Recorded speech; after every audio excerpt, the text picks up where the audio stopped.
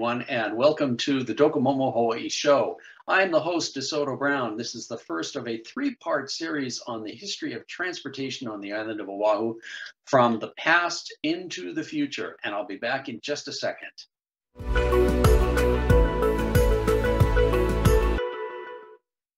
Hello, everyone, and welcome.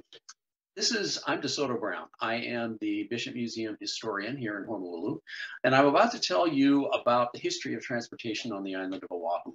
Why should there be a show on this? Well, I'm inspired because the Honolulu Area Rapid Transit rail system is about to open in a few weeks, and the first 9 stations of the system will be available for the public to use very shortly.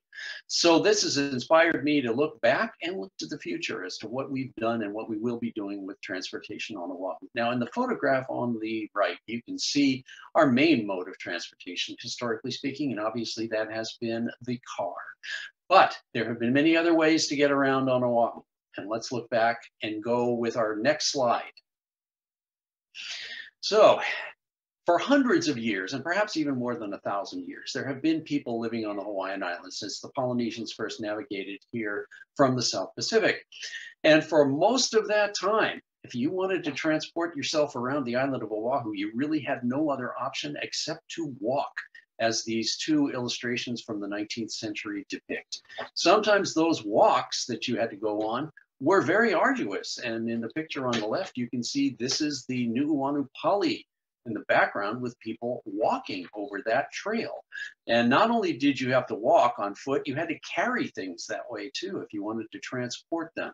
This meant that a trip that today for us to take just minutes could take days, literally, for people in the past. And it also meant that if you were not young and strong, if you were older, or if you had some kind of physical disability, it wasn't possible to get around. And that's because Hawaiians did not have large domestic animals to help them move, and they also did not have wheeled vehicles either.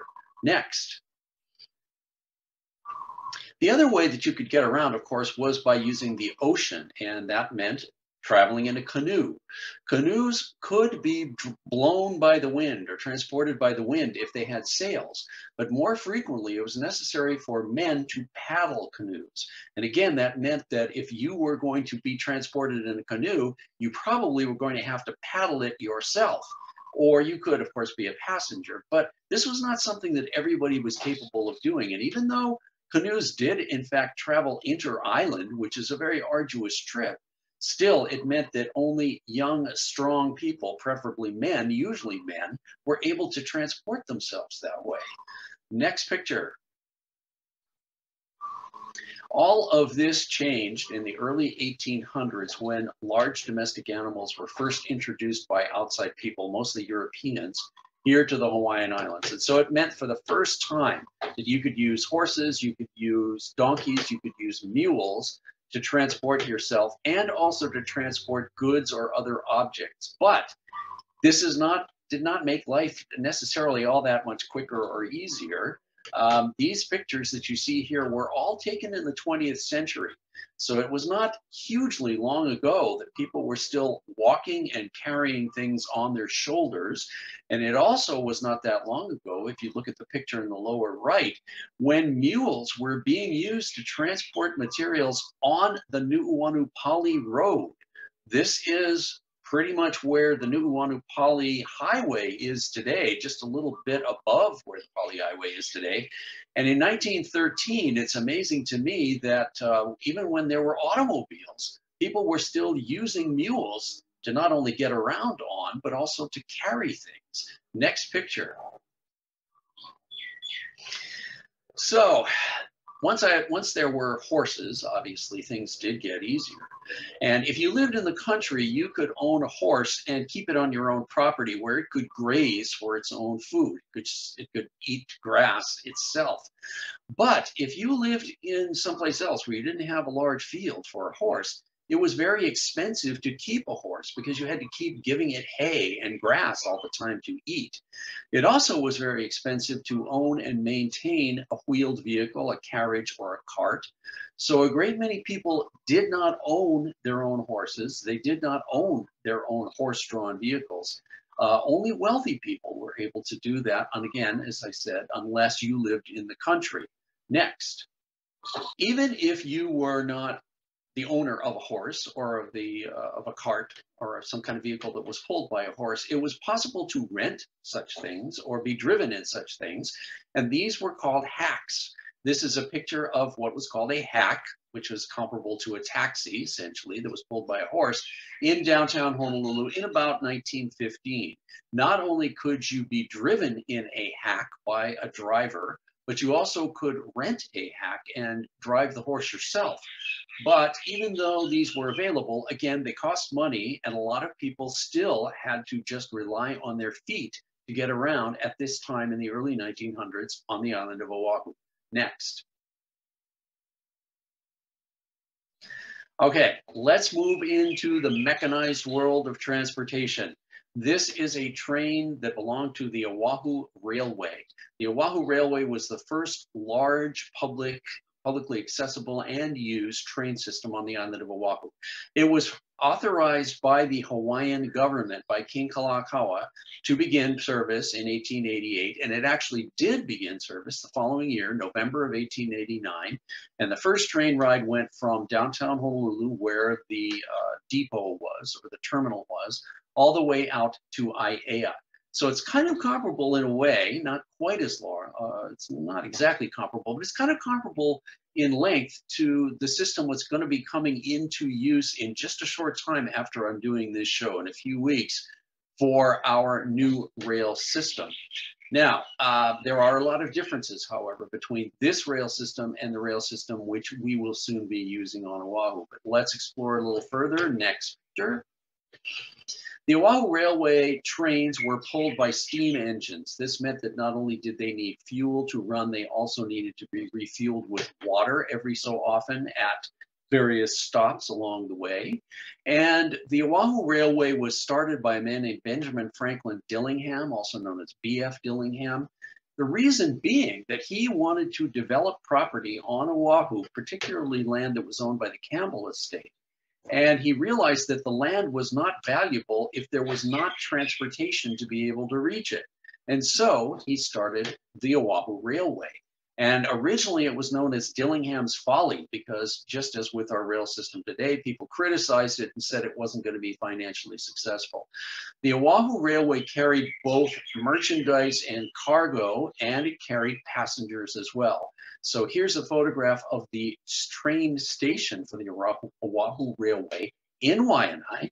And then on the right, you can see examples of some of the very colorful paper tickets that were used by passengers. Each ticket from a specific point to another specific point had a different color combination and had different colors printed on it. Next picture. Here's a map of the Oahu Railway system in the early 1900s. This is probably a map printed between 1910 and 1930.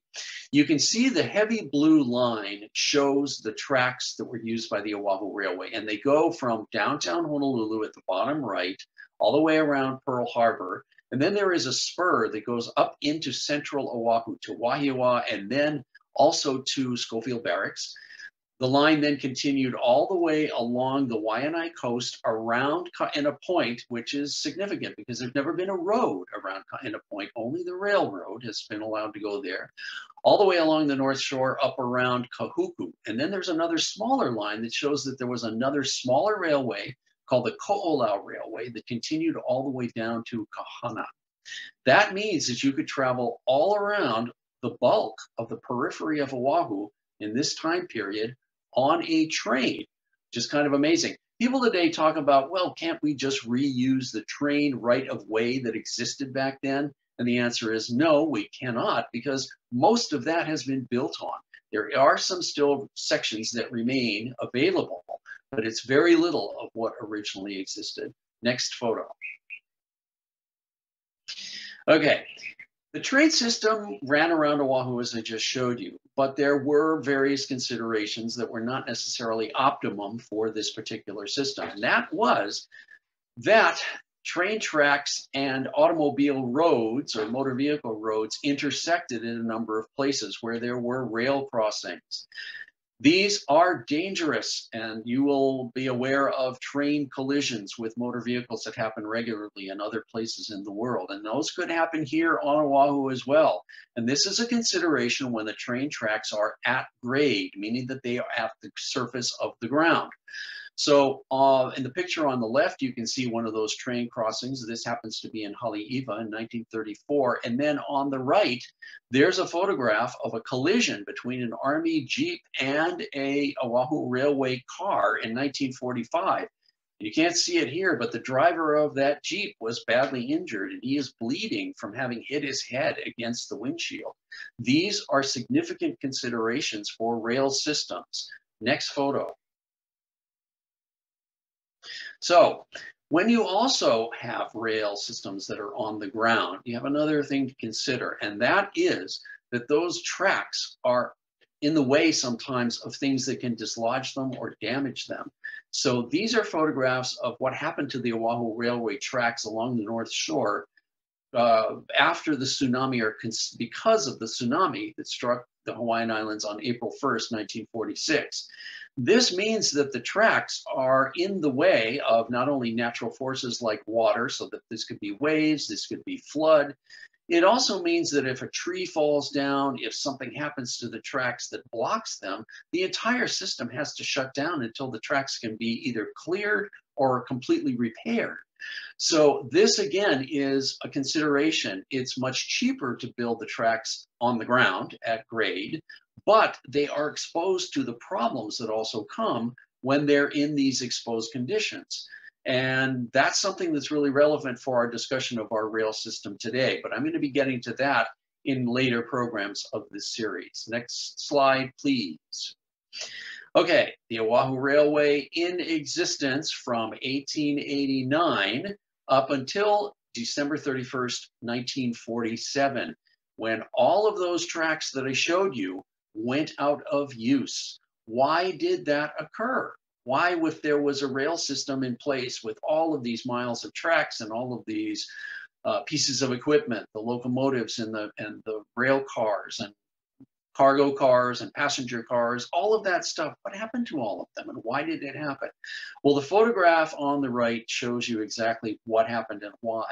This is a picture from 1945. On the left is the Oahu Railway train, and on the right are two different sections of Kamehameha Highway. And one section going to the left, one section going to the right. And on this, you can see a number of motor vehicles. Not only are there passenger cars, but there are large trucks. That's what happened to the Oahu Railway. It could not compete with private vehicles. Either passengers rode, people drove their own cars and drove themselves around, or cargo was transported on big trucks. And the Oahu Railway could not compete with that. Now, it did not go out of business 100% in 1947, even though most of its track suddenly fell into complete disuse.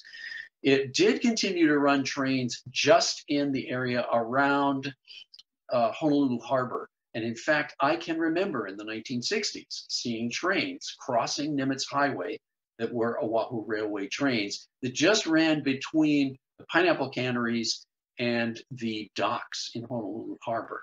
But for all intents and purposes, that was the end in 1947 of the rail system that had existed. Next photograph. Before I drop the subject of trains, I also have to mention that there were small railway systems that ran on individual sugar plantations. And here is a photograph from around 1900 of a little kind of miniature train, much smaller than the ones I just showed you, on the land of the Waianae sugar plantation.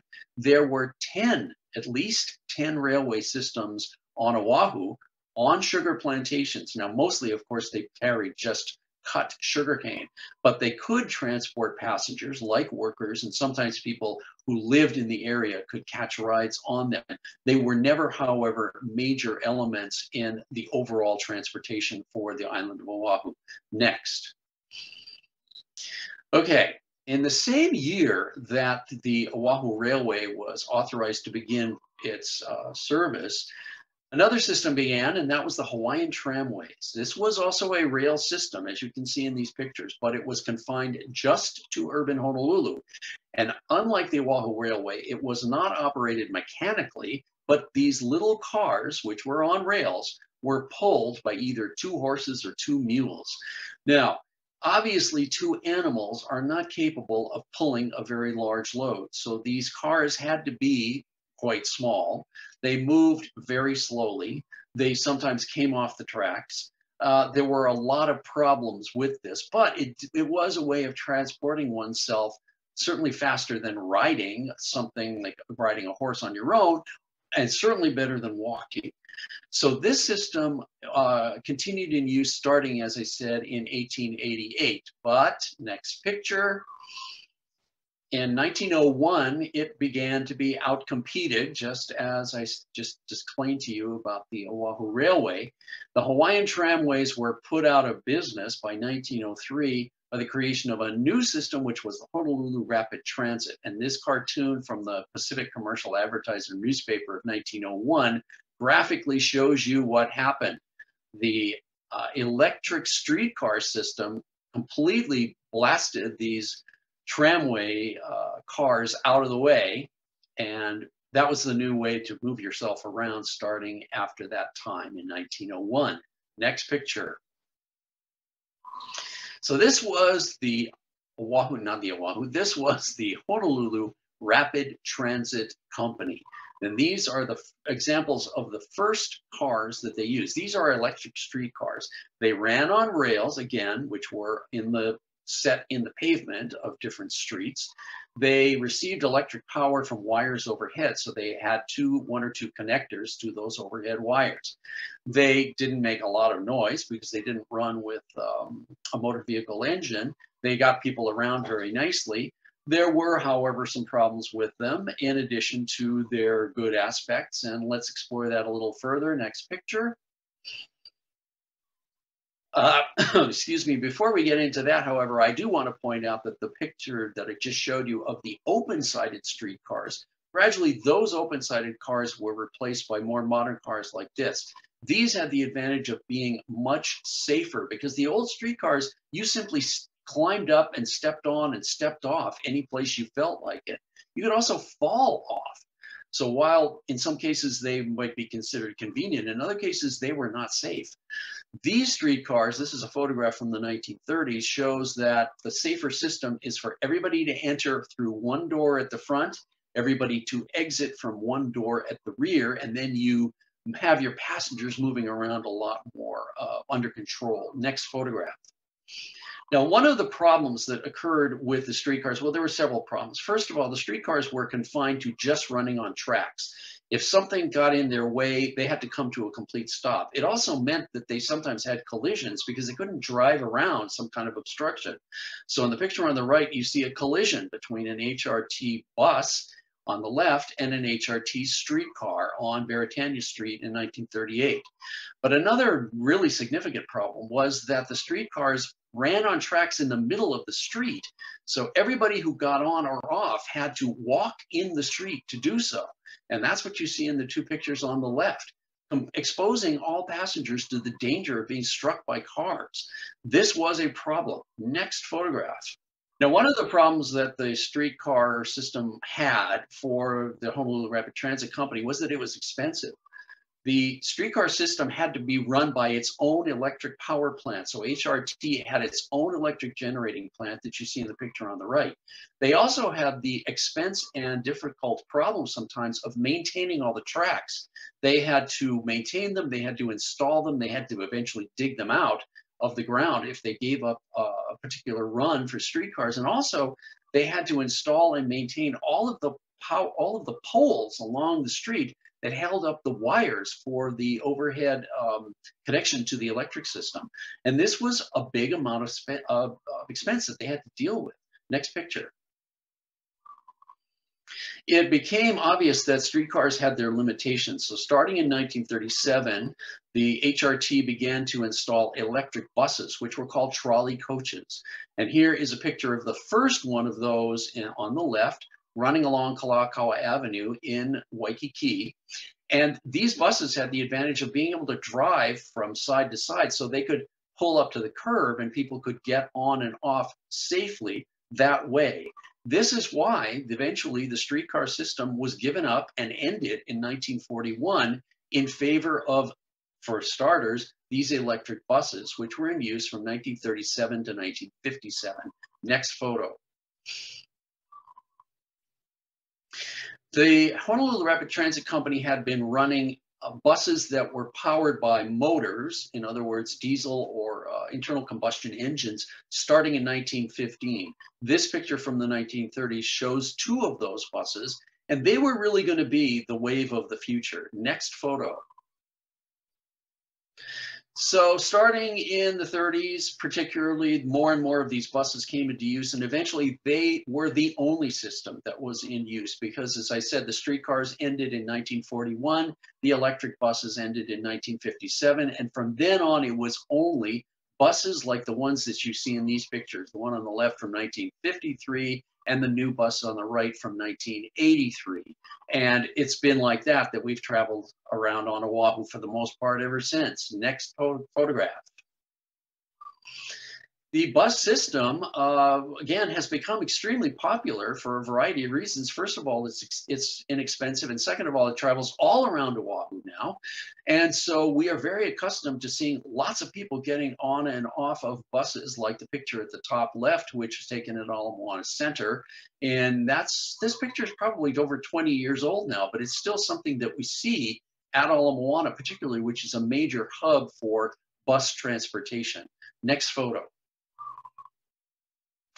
Starting in 1971, the bus system was run by a different entity. The Honolulu Rapid Transit Company went out of business. It was no longer economically viable for a private company to run a transit system, and it was taken over by the city and county of Honolulu. So this picture from the 1970s shows some of those old HRT buses, which are now under the control of the city and county, which is the way the bus system is still run today. Next photo. Well, this brings us to the end of this portion of the story of transportation on the island of Oahu. We're going to continue from here onwards, discussing mostly what we use today for transportation, and that is private cars. This is a very early photograph of what was the first really popular automobile sold in the United States. It's an Oldsmobile, and it went on the market in 1905. And it is referred to as a curved dash Oldsmobile because the front of it, the dashboard, is curved. Well, from little sort of insignificant looking beginnings like this one was going to come the transit system that we primarily use today, and that is automobiles. Automobiles have a lot of advantages for us as users, but they also have a lot of other disadvantages. And in our next program, that's what I'm going to be talking about. And again, I want to emphasize that we're right at a very important moment in transit on the island of Oahu, because the Honolulu Area Rapid Transit System's first segment is going to be opening just a few weeks from now, from when I'm doing this program. You may be watching this program years later after I created it, and the transit system will already be familiar to you. But right at the moment, we're all sort of excited, interested, and looking forward to seeing what that's going to be like. Thank you very much for joining me. I'm DeSoto Brown. This is a program for Docomomo, Hawaii. Docomomo is an organization, international organization, that is dedicated to modern architecture of the mid-century portion of the 20th century.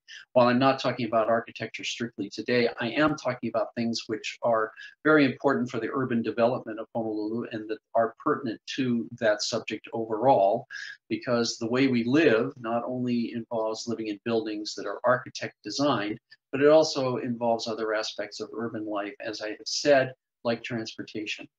So I'll see you next time that I do my next show. And thanks for joining me, everybody. And until then, aloha.